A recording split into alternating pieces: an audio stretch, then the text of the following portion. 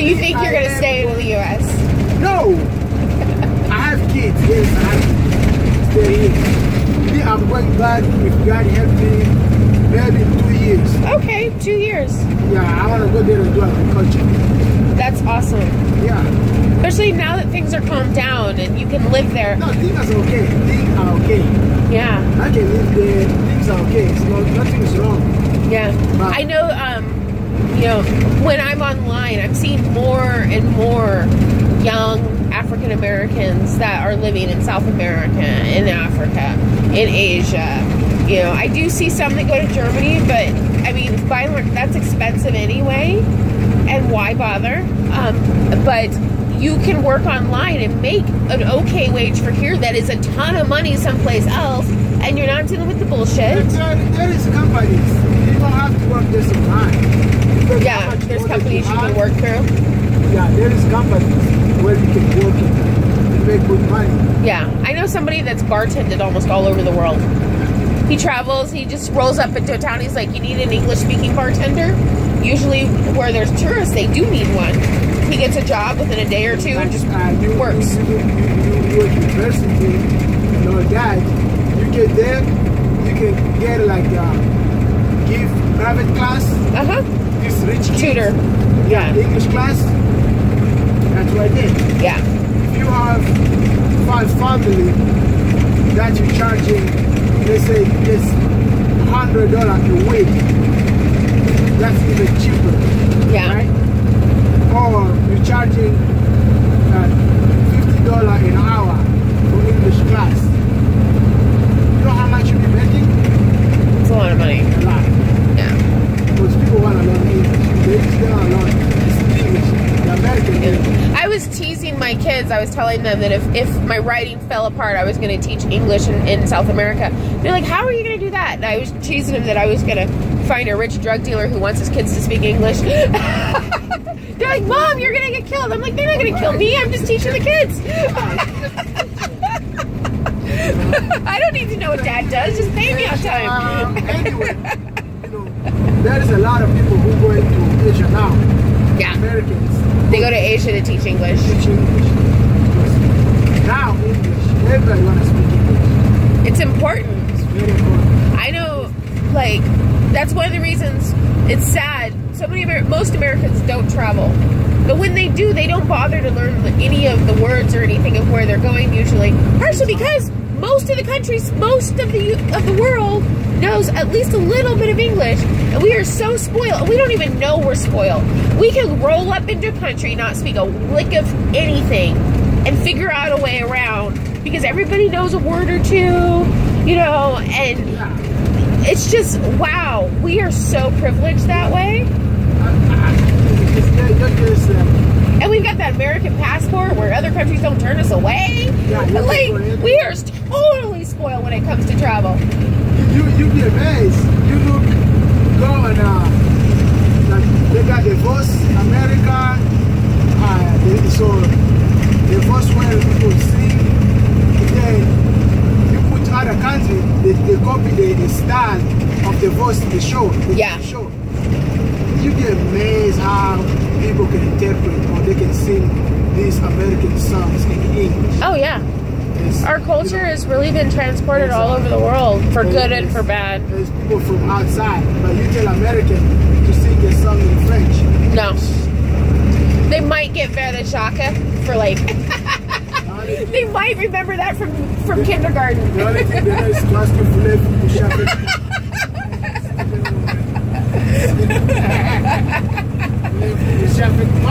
Yeah, I know something in French. Yeah. Then they say that, you just have to laugh. Bonjour. Oh yeah, you know that one. Voulez-vous coucher avec moi? And you're just like, do you even know what that means? Wow. Oh, that's funny. Now, when I was a baby, I wasn't raised by my mom, and my mom got me when I was like 3 and a half. And when she got me, she said I was speaking gibberish. I didn't even know how to speak English. What were you speaking? It turns out I speak in patois. Patois? Yeah, I had been a lesbian couple from New Orleans had been taking care of me, and they spoke patois, which is like Pidgin French. And so when my mom got me, she thought that I just hadn't been speaking yet. And really, I was speaking Pidgin French. And I wish I'd kept it. I wish she'd known, because I know she would have encouraged it. But yeah, when I was like 3.5, and she got me, I was speaking French.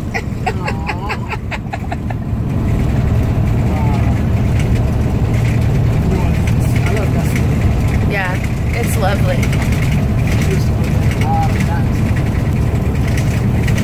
Yeah, when I got to New Orleans, I literally was only going to stay there for 3 weeks. And I ended up staying for 8 months. And that city just gets under your skin, and it's so hard to leave. Like, I miss it right now. I really miss New Orleans.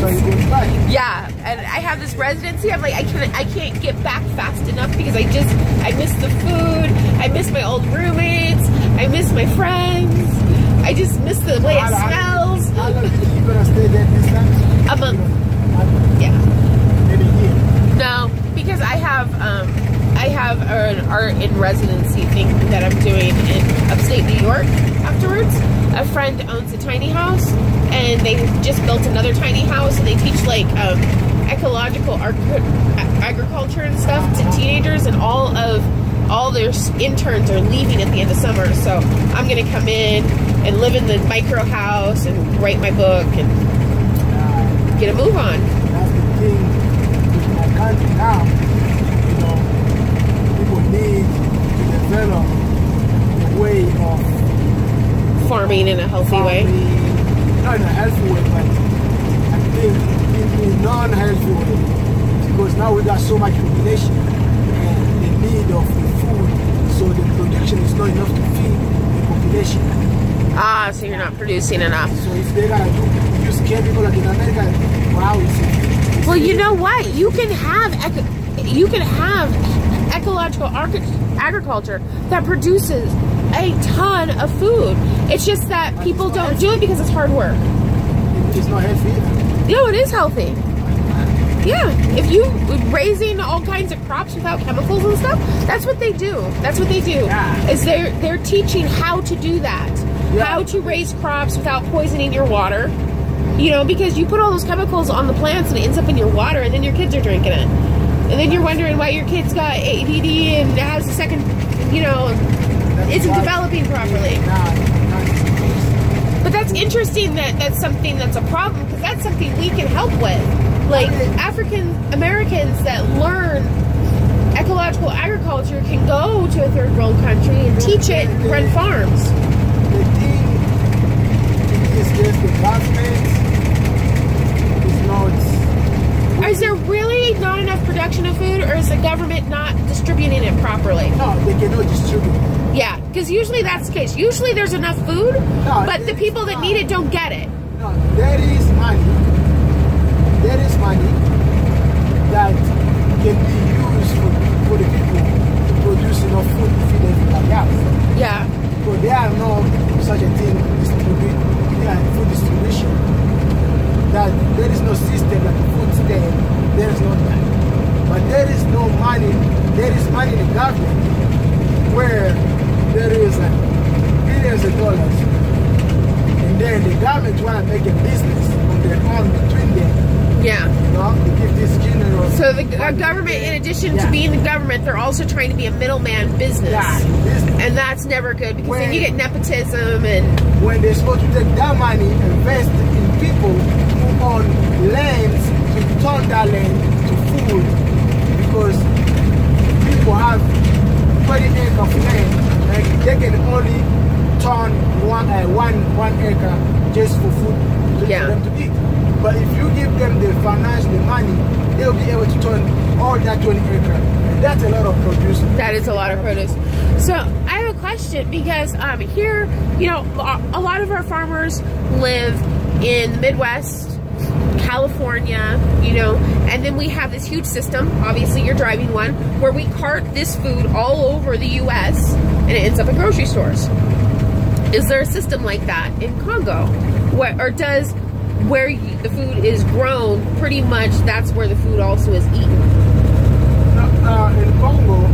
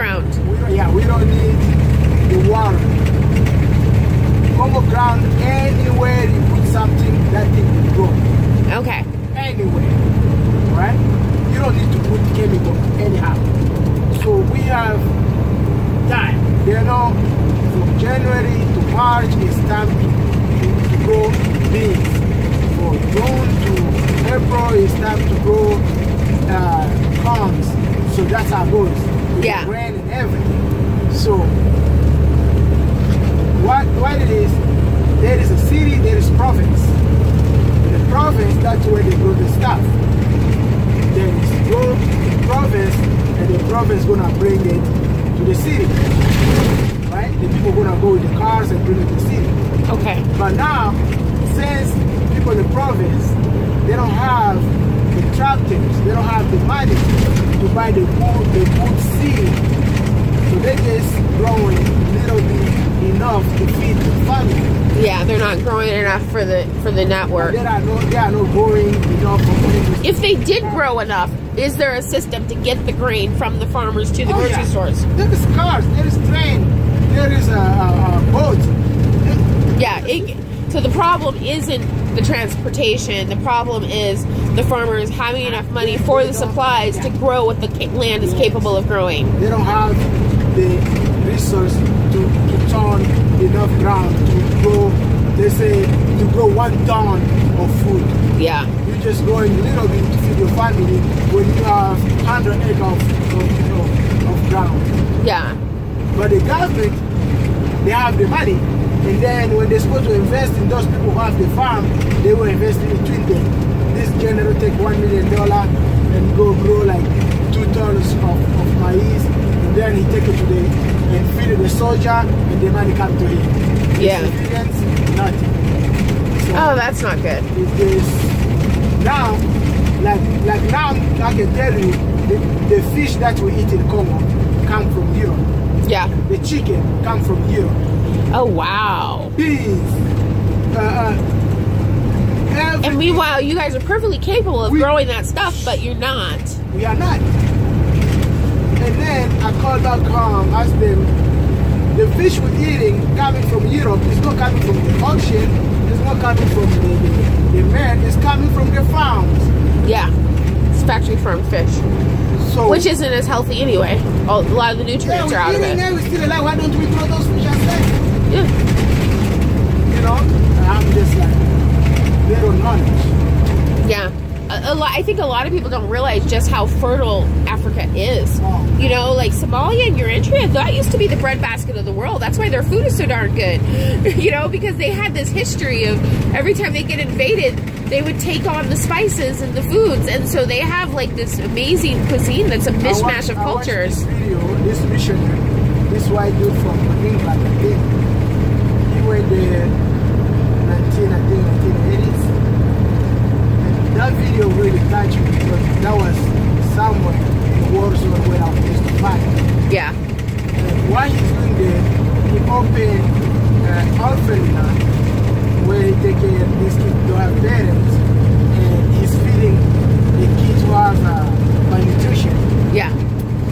So when I was there, compared me coming from the Kinshasa in the city, going to the province in the jungle there, we never need food.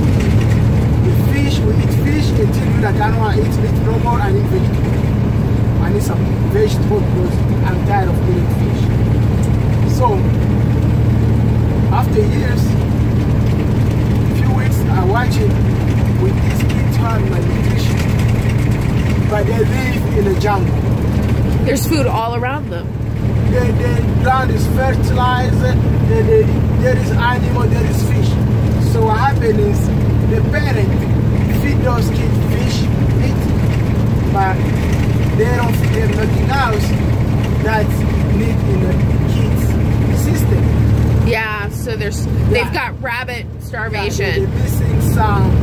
That's when the kids get that big belly because they're only eating protein. They're not getting any vegetables or carbohydrates or anything.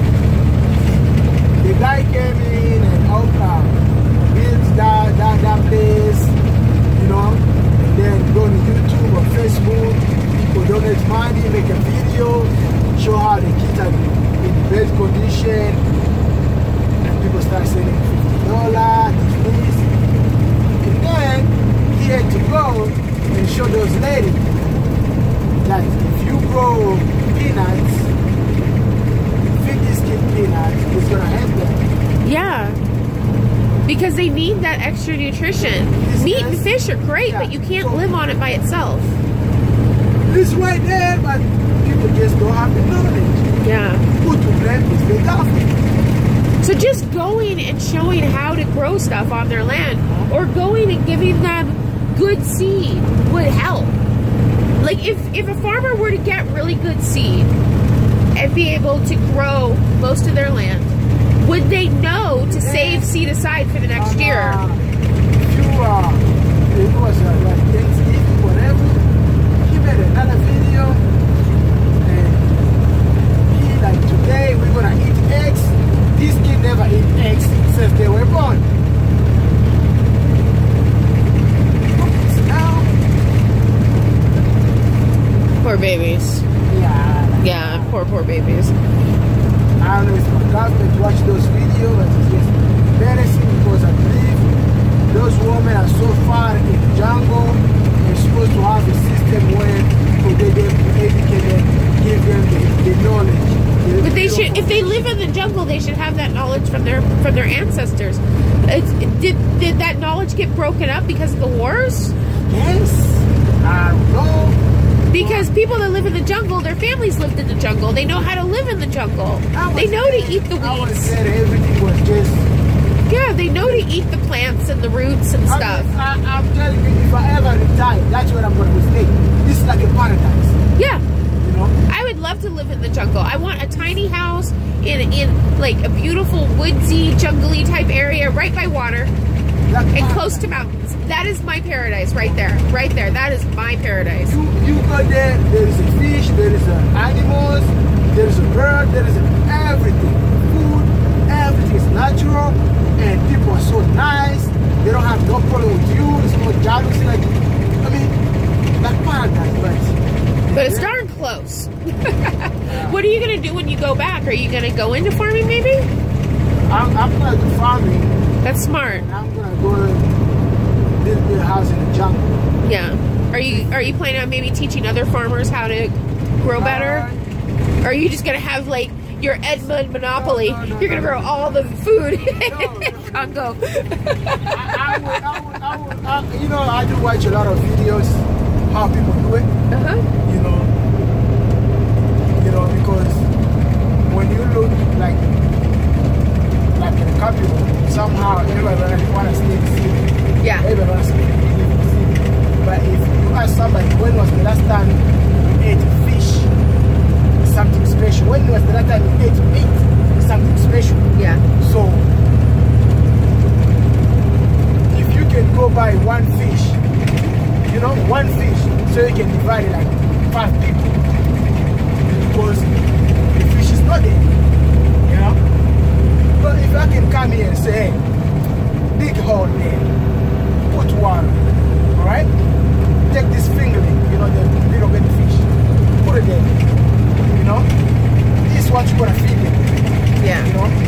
Watch for this, watch for this, watch for this. This is how you test the water. Alright? Yeah. Are you planning on, I know a lot of the community colleges have agriculture programs so that, you know, if you didn't grow up on a farm, you can go for like a year or two and learn about farming before you open your farm. I have a friend that opened a vineyard in Northern California, and they went to the community college for a couple of years so that they would know what the hell to do once they started growing their grapes. Yeah, I mean, there is that. I mean, like you open a fish farming, it's not that I know how to do that. Because I did take care of fish. I used to have a fish tank before, and there is books, and there is like classes you can take. Yeah. Aqua farming, whatever they call it. Yeah. You know, there is all that. So I really, if I go back, that's the knowledge I want to get. Yeah. You know, to show people that you can grow all this stuff. Because I followed news yesterday. There is not. Like I'm talking now, there is no fish in my city. There is money, people have money to buy it, but there is no fish because it came from Europe. Nobody's bringing it. Wow. And if you come, the rich people come just and take. Yeah. And divide between them. Or the Again, gonna food come, distribution issue. The general is going to come and take a food for his soldiers. Yeah. So. That is a huge food distribution issue. You cannot live from depending on the food coming from outside. Yeah, you got to create your own. Create your own. And that's where my government is failing. You know? And it's not one of the big deals because the Uganda, Kenya, they're doing it. You know? They take, let's say, 1,000 They give to this lady. She don't have no farm. She just has a house. They tell her, okay, you're gonna dig here. You're gonna put this fish. It's $1,000. Buy the food, feed them. After 6 months, we're gonna come check on you. Then when you start selling, you start paying us little by little. Give her the little fish. They give her everything. She starts. Give her $1,000. After a year, she starts paying them back little by little with little interest. Simple. So she's growing fish, she's getting her income, and she's feeding the population. Yeah. It's just it's such simple and obvious sense, and it's not being done. Corruption at the government level can really wreak havoc on a country, regardless of the size. Yeah, doesn't matter how big or how small. Like, if you doing here, doing there, doing there, how America? So why America never die with hunger? You know, all these places, there is nothing, there is no food growing. Yeah. But it's growing where there is the ground is fertilized, it's growing, you know. Yeah. And they're doing exchange. So